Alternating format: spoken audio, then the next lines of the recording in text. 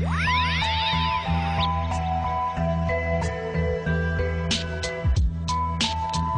guys, this is Fergie with Media Unlocked. We got an idea for a slider from Film Riot, so we kind of improved upon it, and this is a finished product. We're going to go through step by step, show you how to build it, how much it costs. It's very simple, so anybody can do it at home. First off, I'm going to go through the tools you need for this. It's pretty simple. You need a Phillips head screwdriver to match whatever bolt you get. You need a wrench. We're using a 7/16 wrench because it fits the nut that we're using. An adjustable wrench will work just fine here.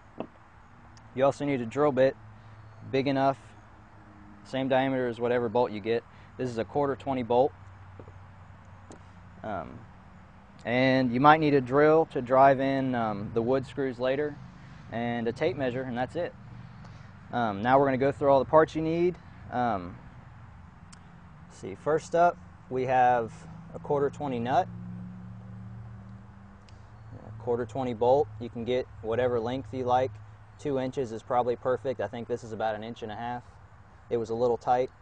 You need a wing nut that's also 1/4. You need 8 by 3/4 wood screws.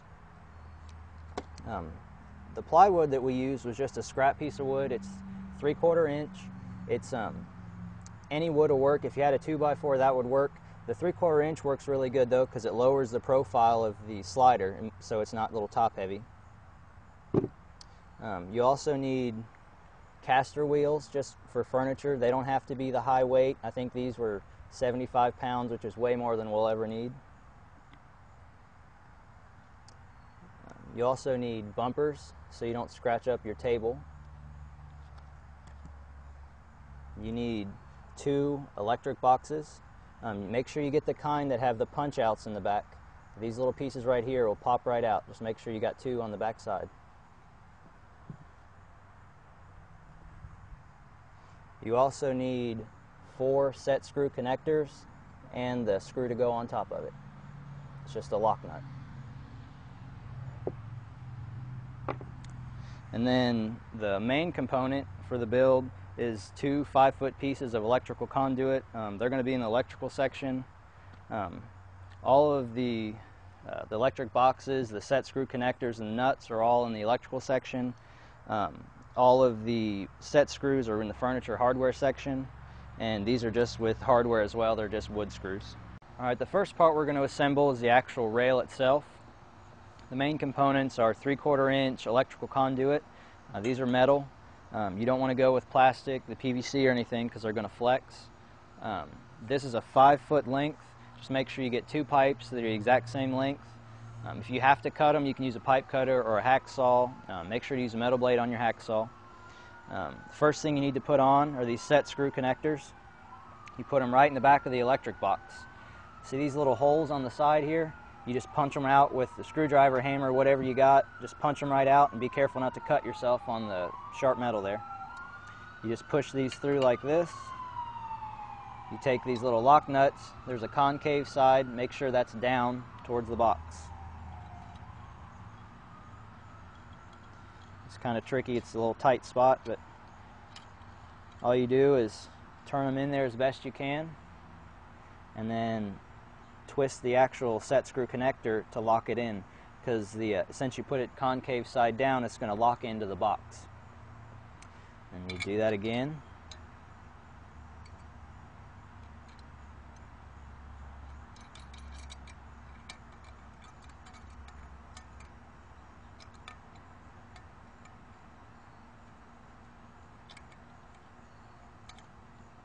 Like I said, they're a little tricky because it's a tight spot, but that's what you want it to look like there. And then next you can go ahead and put your bumpers on. I like to put the screws down. You just put 1 bumper on each side. And this just keeps the little metal box from scratching up a nice wood table or whatever you're going to sit it on later. Once you get to that point, just pop it on the end of your rails. And with your Phillips head screwdriver I told you to get earlier, you just sit it on there so they're seated all the way down in there. You tighten them up.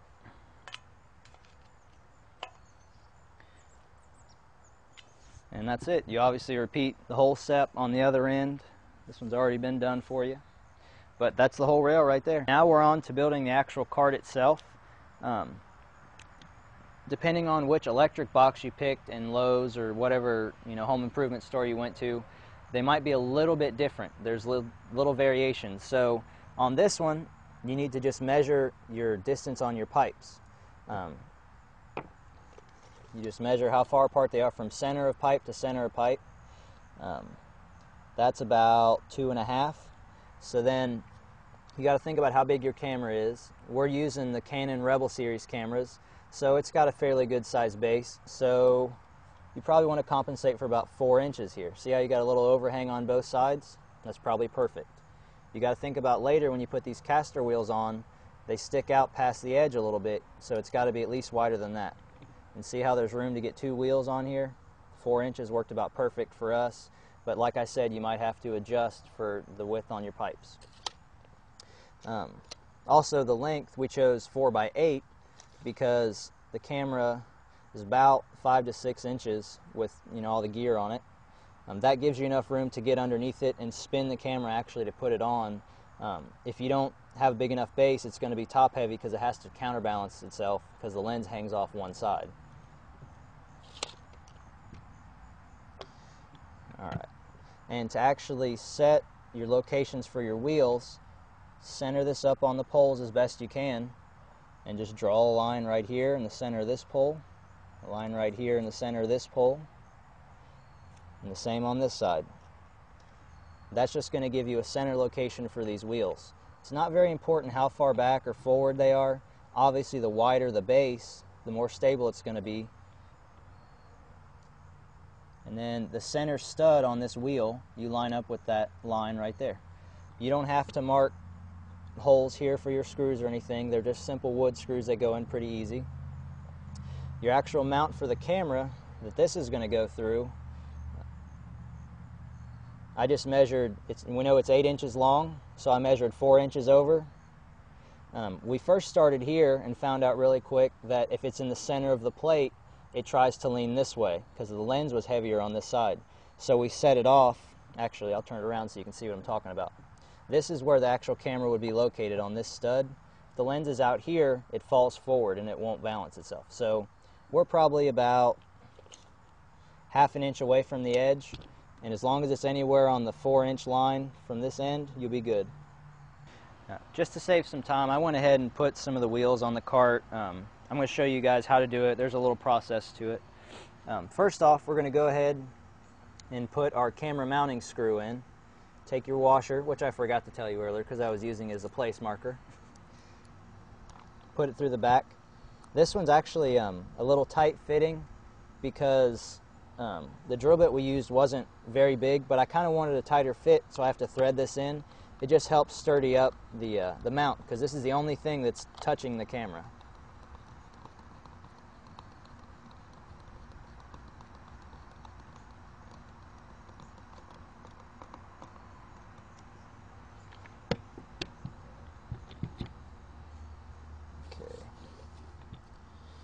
And then on this side, take the wrench from earlier, go ahead and start the nut. Just hold the nut in place over here and tighten it down. You don't have to go too crazy because this is just particle board. You can really pull right through it. That's probably good enough. Just snug. And you put the wing nut on upside down, just like that. And then to actually put the wheels on, remember our lines that we made here earlier? Just take the stud right here of the wheel and make sure it's lined up with that. Other than that, it's not really too important how far forward or back it is. Just try and make it do the same thing on each side.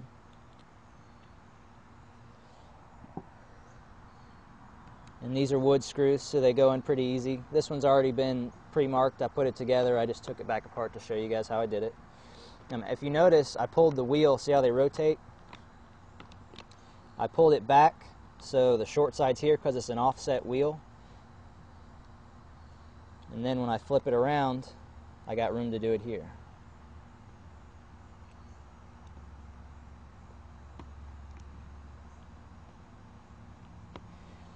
2 screws for each wheel should be plenty. This isn't really high weight. Try not to really torque these down because, like I said earlier, the plywood is fairly brittle and you can strip out the threads really quick. And like I said earlier, it's a really simple build. That's the whole cart right there. We got the whole thing put together here. We've already got the camera on the cart. It's pretty simple to put it on. You just spin the camera, get the lens faced where you want, and then you back the wing nut up to the camera to lock it in place if you wanted to tilt it this way or that way. Like I was telling you earlier, I had to offset the camera back instead of the center of the cart. You can see why now because the lens faces off, it hangs off pretty far. We came up with some other ideas just to make it neater.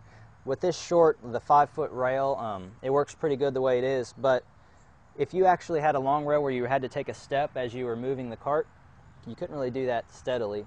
So we were thinking take a reel from a fishing rod, attach it down to this end with an eye hook right here, and you could just reel it in as far as you want, as fast as you want. It'd be pretty smooth. You're going to try this out a couple times. In some of our test shoots, we had an issue with a little bit of a wobble. Our spacing was a tiny bit off with the wheels. But the good thing about the plywood is it's pretty forgiving. You can just adjust the wheel a little bit and retighten it up. Might take a little bit of fidgeting, but on the second try we got it perfect. That's really it. It's pretty simple. The only other thing you might want to do is if you wanted to paint it, make sure you go with a high temp paint. Like this is a high heat for a grill. Just because in a car, especially since it's metal, it's going to melt the paint off of it. And if you all stay tuned till afterwards, we're going to do some test shots with it and show you what it looks like. Thanks for tuning in, guys. We're just finishing up some paint here. That's the rest of the build. I said paint was optional. It works fine without it, but it might smooth up the thing just a little bit more. Just be sure before you paint it to clean it down with just a damp rag or maybe some solvent, odorless mineral spirit, something like that, because it comes with some oil and stuff from packaging. But yeah, we'd love to see some pictures of your all's builds. If you guys try this, I want to see how it turns out. You can leave some pictures on Facebook at David D Images, or you can follow us on Twitter at Media Unlocked. Thanks for tuning in, guys. Take it easy.